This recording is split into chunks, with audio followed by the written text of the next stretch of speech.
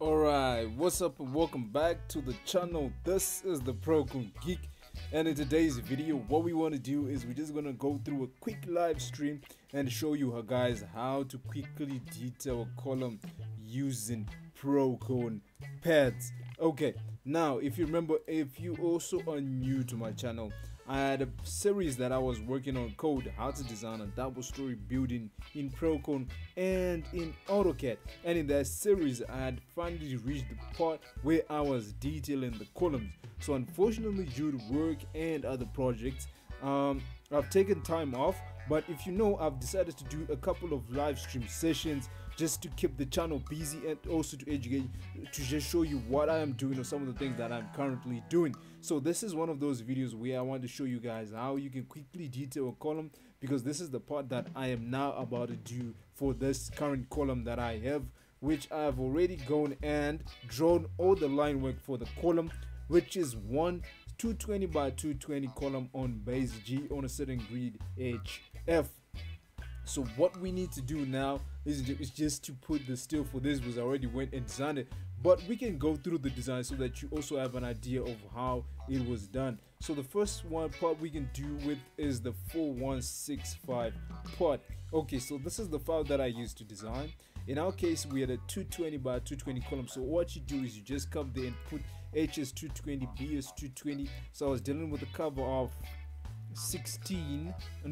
10 to the lengths, and preferably a bar maximum of size 32, so that would give you about 16 to the middle of the steel, but you can just approximate that to 45 and 45, right? So we're looking at even the maximum bar size in this case, but even if we don't get a maximum bar size, we would still be good. And then the length, we decided to use 4.165, or I decided to use 4.165 because we're designing this column in two parts. The first part is the one that comes from the base all the way to the monolithic beams, and the other part is that comes from the beams and all the way to the eaves beams. So the first part is 4165, then the other part is 2500. Just to verify that, if you come to this one, LO is 2.5, and if you come to the other one, let's just see, okay, this is the previous, it's 4165.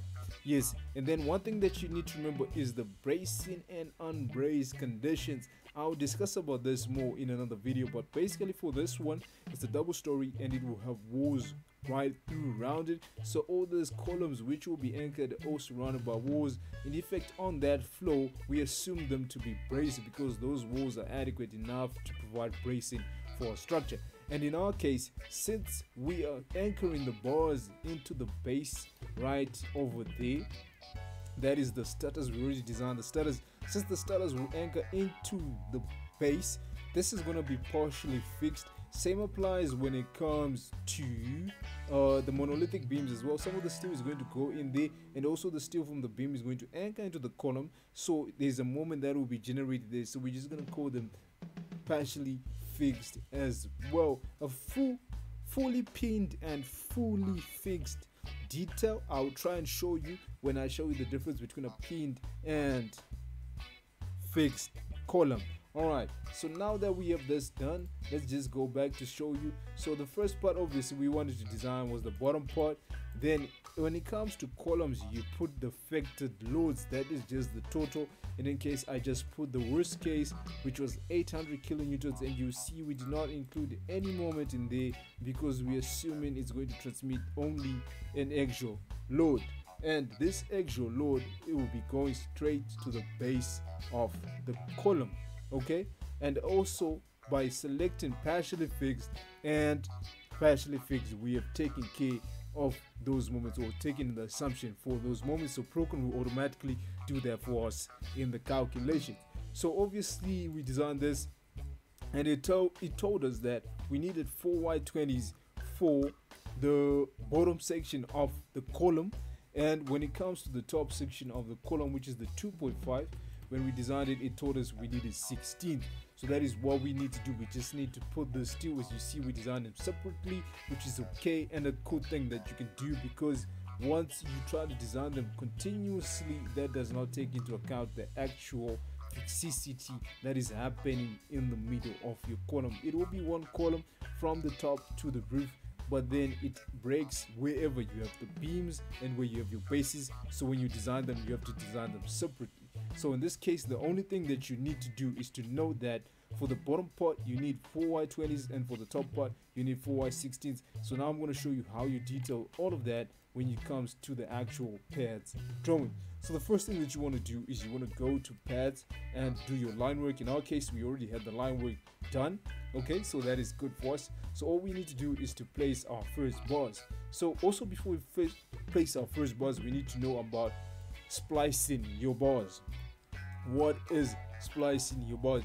So generally, splicing of reinforcement or bars, sometimes you can have one bar going through all the way because the distance that is needed for the bar is too huge. In our case, maybe 6, 15, whatever meters. So you need to splice them or to join two bars together so that they can adequately transfer the force from one bar to another bar. In our case, transferring the bar from a 16 at the top to a 20 at the bottom, because you need two different diameters at the top and at the bottom. So in this section you're going to have 16s, this section you have 20s, so you definitely need to lap your bars. And wherever you have a beam separating the two parts of your column, you need to have splices.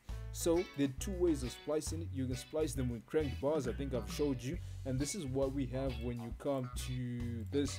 This is a cranked bar, but then there's something that you need to note. Cranking of bars should be avoided as far as possible, since it causes bursting forces and tends to induce cracking. So the other way you can do it is to create what they call button bars, where you join your bars. This is the bar that is on top, the bar on top, then you just put a splice like this. But then this will be different when it comes to columns. To show you that, let's just say columns, and then we go top, top, top, top. We just want to do this as quickly as possible so that you see how you splice your bars when it comes to columns. So I'm just going to rush through this. There you go. You can either crank the bars as C and C, or you can go like D, where you have this bars, additional bars, and then you have the splice. So what we're going to do, we're going to have loose splices instead of cranked bars. So that is what we're going to do. So let's start placing the bars. So what we were told is we need 20s at the bottom. So what we're going to do is we're going to LY just to create a construction line, then LY just to create a construction. Then what we're going to do is we want to do RB. We want to put shape code 20, so it's going to be 20 diameter bar. Okay, and you change the mark from A to 1, reduce with cover. In this case, we don't want to reduce with cover, so what you're going to do is this is what you're going to do. You're going to take a 20, right? So actually I should have placed an L bar first, so I'm just going to RP to repeat that. So we still have a 20, bar mark 1, and wait a minute, just escape, RB, tick, and reduce with cover, then grab your 20. Then I'm going to go to this part and then go to, what I'll do is just snap there.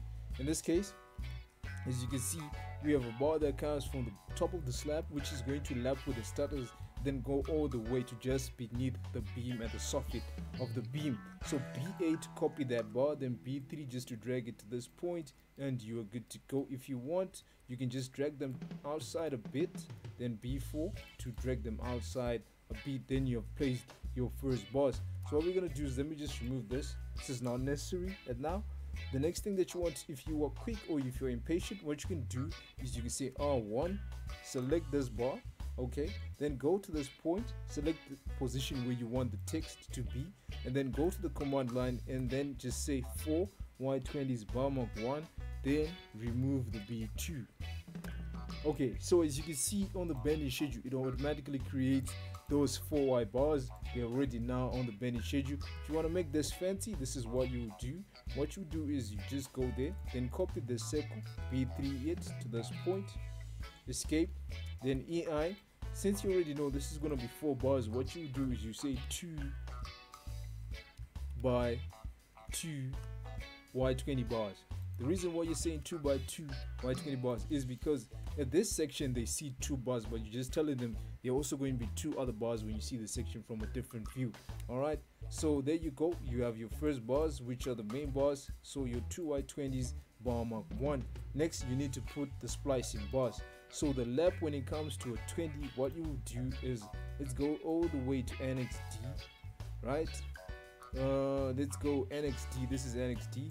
What you're going to do is file, rotate to the right, and in this case we have grade 25 concrete and we are in compression. So lap for compression laps, this is it. So grade 25, 33 multiplied by the diameter. In our case, it's 22, so the minimum has to be 600. We'll go with 700. So what we're gonna do is we're gonna LP this by 700. All right, that looks good to me. Then what we're gonna do is we're gonna LX at this point, right?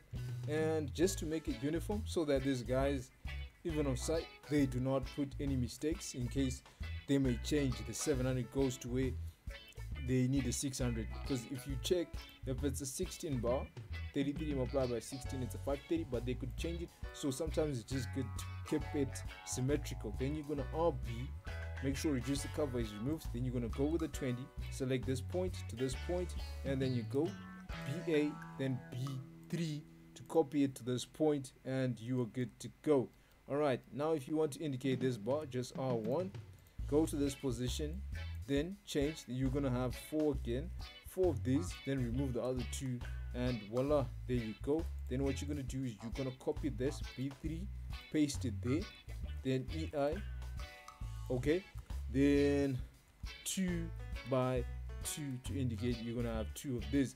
Oh, the other thing that you want to do now, you're gonna be lapping this. These are going to be 16s, not 20s. So the moment I change the bar there, check the bending schedule. Okay, wait, something happened, something wrong happened. So we're gonna EI, and we just want to change. I changed the shape code, not the diameter. So change the diameter, please. And there you go, the bar has changed. Then the next thing, change this one as well to a 16, and check the bending schedule. Change from a Y20 to a 16. Then all you have to do is EI. You can always change this text. Actually, we had put it as a Z, so we need to change it from Y20 to Y16, and you're good to go. Now the last thing we need to do is just to put the bars which are going to go all the way into the eaves beam. In this case, this is going to be shape code 37. So LX at the top we always leave a cover of 50. That's a rule of thumb. If you want, it's also a good rule. Just remember, it's not adequate, you can leave 30, but just 50 is good for you. Now next RB, then select what you call this, select 37. Don't reduce the cover. So now we snap to where the 50 mark is. Then you're going to bring this all the way there. Then you're going to add this there. Then what you want to do is now select the bar. Okay, wait, let's edit the bar first, and EI. So the leg, we're going to take it down to 200. 12 by 16 gives you 192 minimum, so we're just going to make it 200. Then what you want to do is you're going to BA, then B5, select it by there, select there, then you just want to copy, so press C, and there you go. Then if you want B4 to move it, then move it to this position, and you're good to go. Now the next thing that you want to do is you want to indicate this bar, so you just want R1, or you can go to rebar all the way to 1 bar, right? Select the bar that you want, select the position you want the text. In this case, we're still going 4.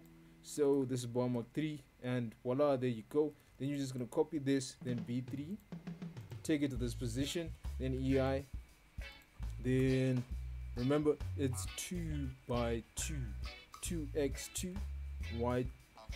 I don't know why I'm still keeping Y20s. It's supposed to be Y16s. This is good, so Y16 change there. Then also change this from 20 to 16. Now I want you to check what happens at this side. It's 4 Y20s. The moment I put a 16, it automatically updates the bending schedule for me as well. If I tell it 2, by the way, so that's 16 and that's 16, then you say yes, and you're good to go. So as we can see, we have pretty much zoned. Oh, I was putting too many circles there. I don't know what was happening. So we've pretty much zoned all the bars that we need. So I'm just gonna have to remove a couple of this. Oh wait, EE, let me just EE to remove what I want.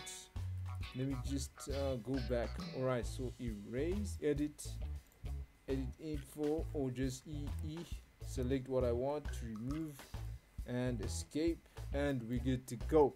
The next thing that we need to do is, once you've done this, you've basically placed the main bars of your columns and you're done. This is easy. This is how you easily detail a column. It's as easy as this. There's no two things involved. There's not too much things. I think columns are the easiest thing for you to detail if you want to start structural detailing. Right, now the next thing that you want to do is you just want to drop the sections. So obviously you're going to go to your layers. In this case you have the sections, so that is layer 2, which is at a scale of 20. So what we're gonna do, we're gonna change to 2. Do you know? No, turn the previous layer off. No, you don't want to turn the previous layer off. You just want it to be, you just want to leave it on. So what you're gonna do is you're gonna push this all the way to the side. Let's push it to about there. Now everything that we're drawing, we're now drawing it on layer 2. So E6 removed. So the lines and the width will be different.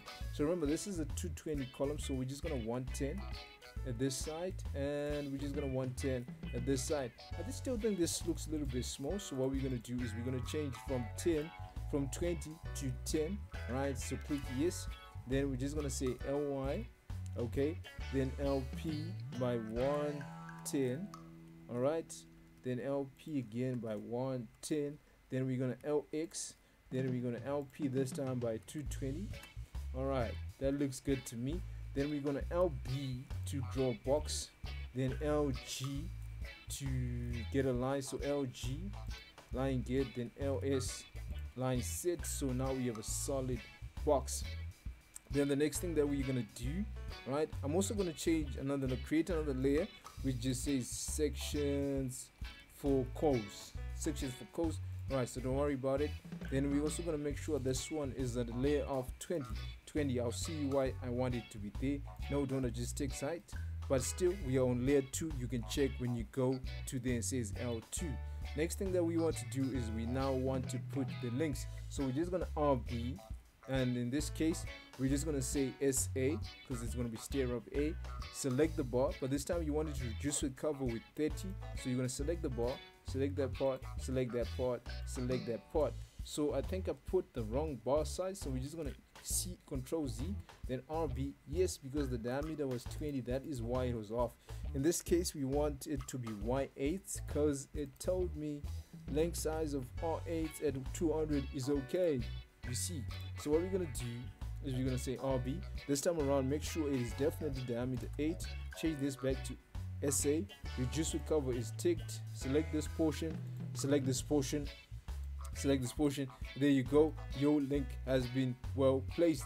The next thing, just rebar, then go to dot, select the diameter of the bar. In our case we want it to be 20, okay, right. Then we're gonna place the 20 bar there, then place it at that corner, and place it at this corner, and place it at this corner. So there you go, you have successfully placed your bar. Next, what you want to do is text, and in this case we're just gonna say this is bar mark 1, and that is good. Then EI, alright, so just escape to get out of there. Then EI, select that bar, then change the height to 2.5. doesn't have to be 10. Change the bar to 2.5. alright, looks good. Then B4 to change it down, then B3 to copy it to this point, then B to copy everything, and then B3 just to indicate this bars. So what you can do as well, select them, then B4 to move them a bit like this, and that looks good for me. So now you have your section. If you want, you can label it, so you can just B3, take it down like this. So B3, take it down like this. EI, then what you say is you're gonna say section. In this case I think it was RR, we'll see. So we have section RR and section QQ, so this will be section QQ. So section QQ, so this is section QQ, looks good. And we're just gonna change this to 5. Then the pen we need to change to 4. Alright, so that is good. Then change it to this point. Looks good, looks good. This is good. Section QQ. Then we also need to have a section RR. So what I'm gonna put it there. Then I'm gonna B3, take it B3 to copy it, put it up. Then EI to change it to section RR. Then we good. Then in section RR we're gonna have the fixing links, right? No, actually we won't have the fixing links. But what we can do to make sure that they're able to see what we want, let's just remove this boss. So we're gonna deal with, we're also gonna place the fixing links now. So what we're gonna do is remember, what you're gonna have is you're gonna RD, then you're gonna have 16 bars, which you need to place inside your column somewhere around this position, somewhere around this position, and somewhere around this position. Alright, so these bars will need to be held by a fixing link before you introduce, right, or actually it will be a 16 and a 16, so it can be, let me show you what, it doesn't have to be a 20, this one has to be a 20 and a 16, it's a 16 and a 16. So you go RD, then you put a 16 that you're gonna put somewhere in this position, somewhere in this position as well, then just somewhere in this position, somewhere in this position as well. Okay, so how do you put the fixing links? So all you need to do is E6, let me remove everything, LY, go to this position, go to this position. Then what you want to do is you offset by the cover, so offset inwards by the cover, which is LP and LP. Then what you're going to do is you're going to RB, and in this case you're going to say it's a fixing link, so we're going to FL1, right? Still going to be Y8, reduce with a cover of 30 as well. Select the bar. This time around you don't go to the edges of the column, you go there, 30 inwards, 30 there, but then you go still to the edge of the column, and there you go. As you can see, the bars are neatly held in position by your fixing links. So if you want, you can change this to say pen 4, okay, so that there's a bit of a difference between the main link and the fixing link. So what you would want to do is now to just show that this bar is different from this bar, alright, and B3, so that they know the inner bars are different. So the inner bars will be 2s and the outer bars will be 3s. So all you need to do is EI, change this to 2, no, actually it's 3. The outer bars will be 3s, and the inner bars will be 2s. Okay, and this is gonna be a 2. So some of you be asking now, what will be holding these bars? You will tie these bars together using clips. So that is the 2s, remember, are the splicers. So this will be a 3 as well. And since you're feeling lazy, all you have to do is just delete this, then BB, then B3, B3, B3, then placing them there, and you are done. You have successfully placed your sections. Then the next thing that you would want to do is, let's see if it's too big or if it's not too big. So copy it to the side like this, then EI, change it from Y, then take it to 0. Alright, let's see B4, let's move it.